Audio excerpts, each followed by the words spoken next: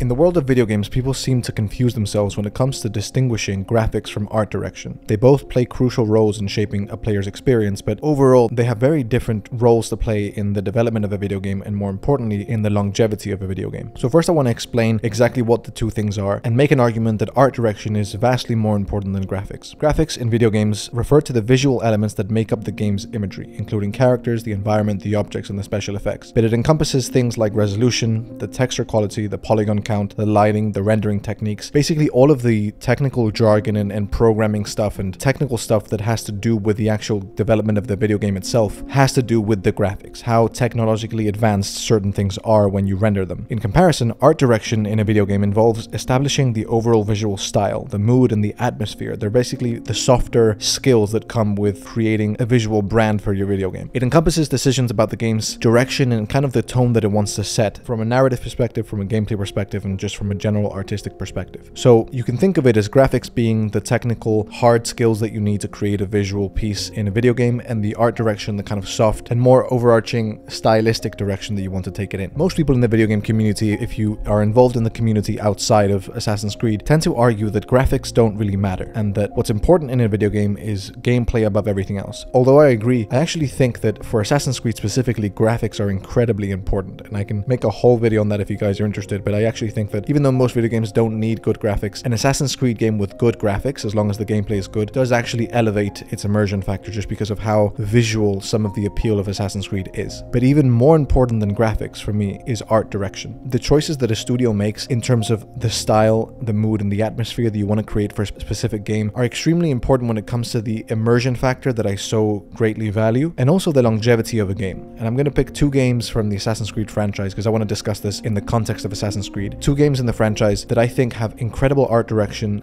that supersede the importance that it has on graphics and cancel out the outdated graphics that it may have. I want to choose one game that I don't think has that good of an art direction, even though it has good graphics, and then I want to show you what happens when you kind of get the best of both worlds and have great graphics and great art direction. So for games in the Assassin's Creed franchise that I think have great art direction, even though their graphics are outdated, there's specifically two that I want to talk about. And if you have any of your own, you can comment below, but I think you'll likely agree with one of them, and the other one is a little bit more controversial.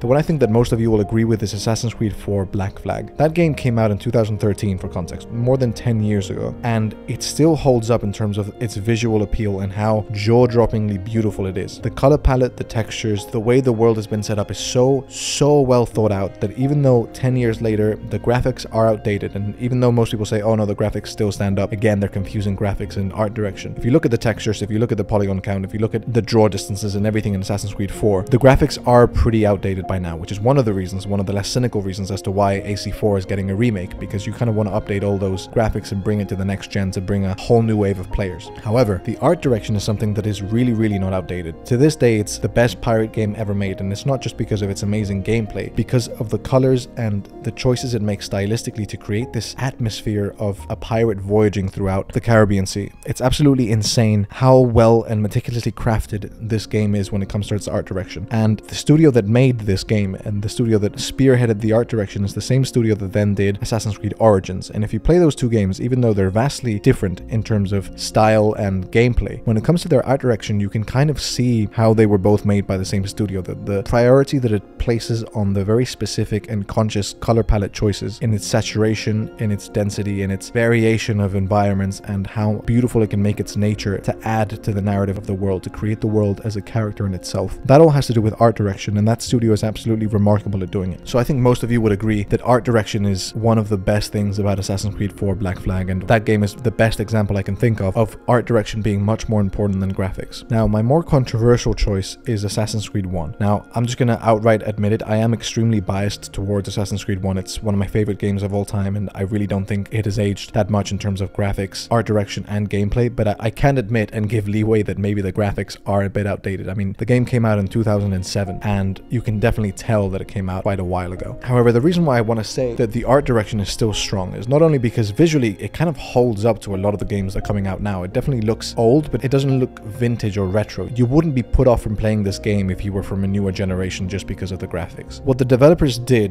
was pick specific color filters for each of the 3 cities in Assassin's Creed 1 to boost its narrative impact and reflect the state of that city when the assassin was in it. And this is one of the most important things you can do in a game, especially if you have the long-term knowledge of knowing that that game is not going to be the prettiest game ever made forever. Technology is moving at such a fast pace and photorealistic graphics are getting closer and closer to a common reality that you have to know as a game developer that your games are not made to last forever, especially when it comes to its visual fidelity and how long it's going to stand the test of time. So what the developers did is choose style over technical ability. You choose to add these filters to the city even if they're not the most photorealistic thing you can add to a city, because it adds to the narrative and maintains its visual style and art direction throughout the years. When I play Assassin's Creed 1 and I visit these 3 cities, Jerusalem, Acre, and Damascus, you can see how their color filters are reflecting the state of that city. Acre is tinted with a light blue that reflects this pale sickness and poverty that this city is submerged in. And you see it when you walk the streets, how the guards have this English accent to reflect the British occupation. Every single artistic choice about that development, you can see that there are more dilapidated buildings, more broken buildings, and all of this adds to the immersion. Just because it's not photorealistic doesn't mean that you cannot be more immersed by this city. And the same with Jerusalem and Damascus. When they're coated in either an orange or green kind of tint, they reflect the cities, and whether it's a merchant city or an affluent city, you're always being visually told where you are. And this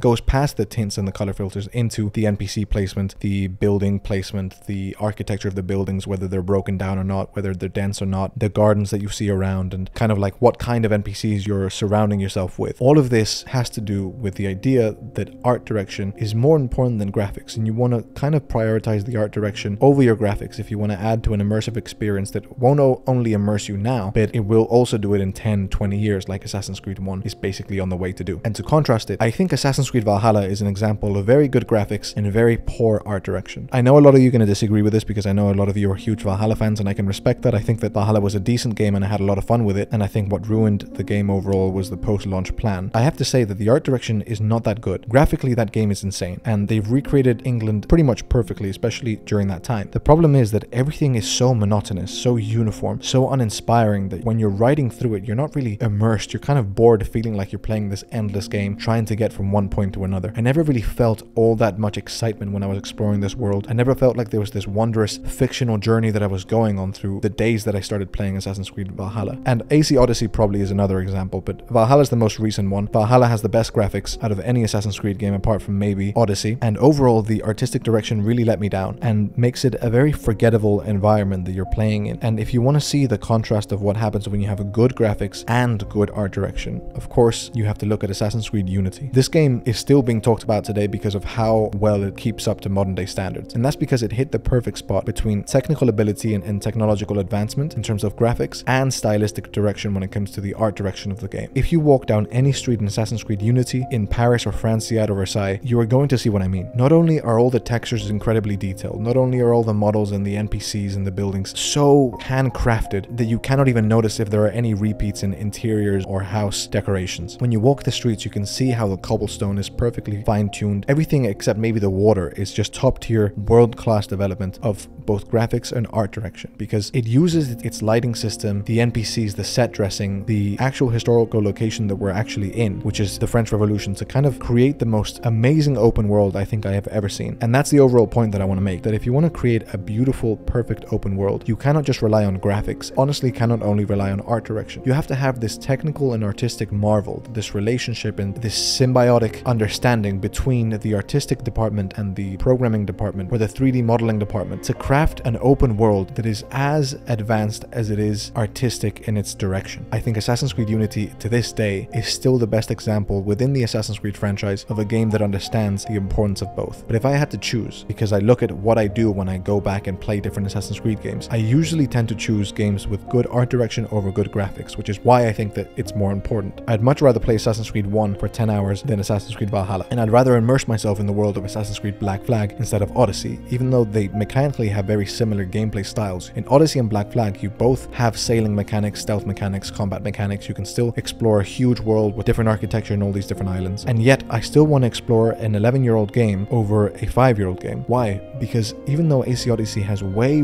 better graphics, and again, do not confuse graphics with art direction, Odyssey by far objectively has better graphics. AC Black Flag understands what kind of world and atmosphere and mood it was trying to create and what kind of emotions it was trying to arouse in its player base. And 10 times out of 10, I would choose to play Assassin's Creed 4 Black Flag. If you like this video, I'd love to see if you agree over the distinction between art direction and graphics and which one is more important to you. If you want to watch a video where I discuss more ways to immerse yourself in Assassin's Creed, you can watch this video now where I discuss the lore accurate ways that you can play these games. Thank you for watching.